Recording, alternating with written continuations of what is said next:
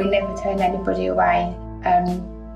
When they come to the soup kitchen, it doesn't matter who you are, you're always welcome to come along and have a hot meal or a takeaway meal if you're not up to just staying around with other people. Some just like to take their food and go.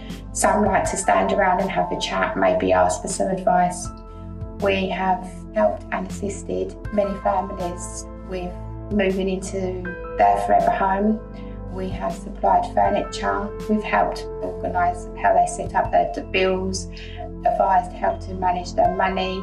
Through the last 12, 18 months with the COVID-19, we've had more families come towards us with asking for help and support, so we've given them food parcels as well.